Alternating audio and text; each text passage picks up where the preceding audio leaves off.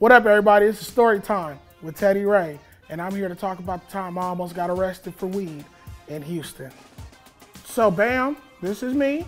Picture a young, swaggy nigga in the mind, full of confidence, fresh off wilding out. I got my first few multiple bands in my pocket legally. So I'm in Texas doing some shows, feeling amazing. I'm smoking weed on the road. I'm blowing big trees. I'm down there with my boy Billy Sorrells, my homie Nate Jackson. We doing shows, we getting this cash. We have strip clubs after every show. It's beautiful. The trip was going amazing. I'm talking about like, nigga, my first time at a real strip club, a black strip club that they talk about, that they rap about. I went to Onyx in Dallas, nigga. It was beautiful. Chicks slapping their ass, telling me they from Gardena. Baby, I'm from LA too. So we staying on the north side of Houston, particularly in a whiter area, more friendlier. That's where the better hotels is at. But I'm a nigga. Everywhere I go, I keep the same energy. The same LA energy I have, smoking outside, smoking like I'm like, LA is beautiful. If you love weed, come to LA. That's what get niggas stuck out here.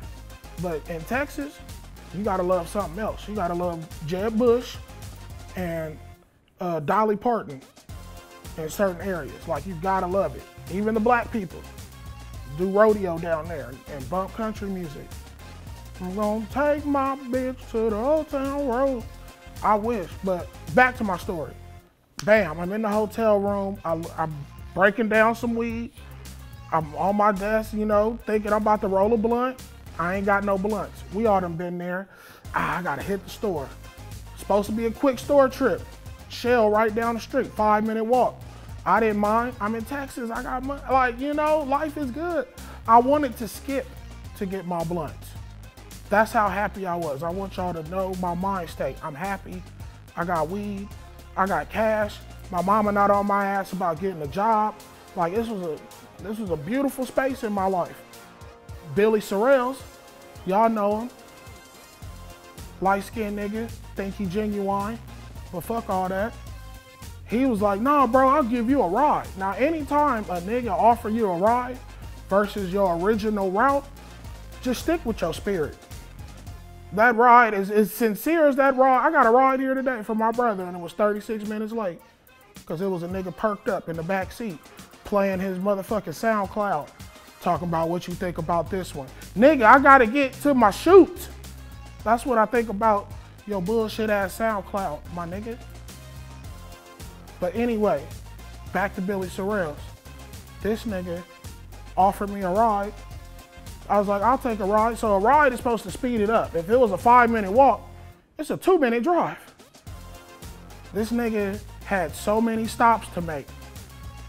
He was like, oh yeah, we gotta go stop by the bank. Like, he used me to just have a homie for errands. No, nigga, I wanna smoke.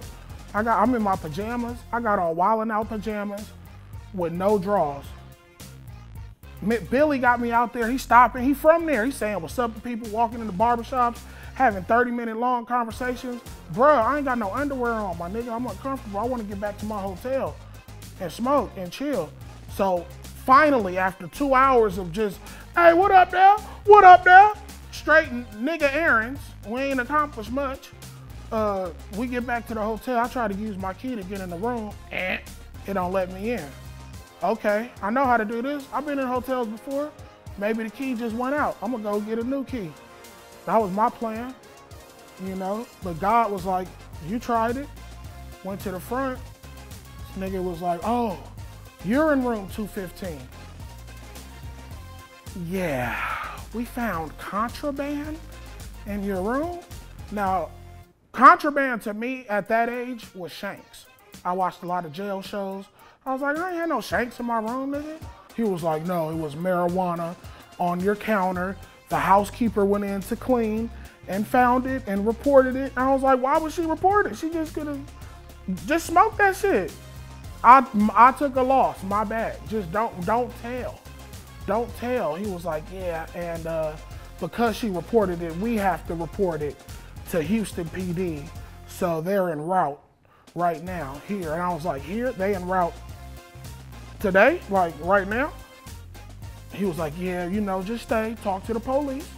And I was like, I don't know if, and he was black telling me this horrible advice to stay and talk to the police. I know what this is finna be. Hell no. Deuces, I'm out of here. Still, no draws. Had to go back and leave out and escape. We was with a couple wildin' out girls at the time, and they hid me in a van like a couple miles away.